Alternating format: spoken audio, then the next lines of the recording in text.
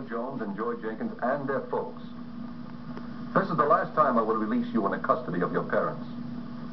One offense leads to another, and in no time you become involved in a major crime. Continuous disrespect for law and order is a shortcut to a prison term.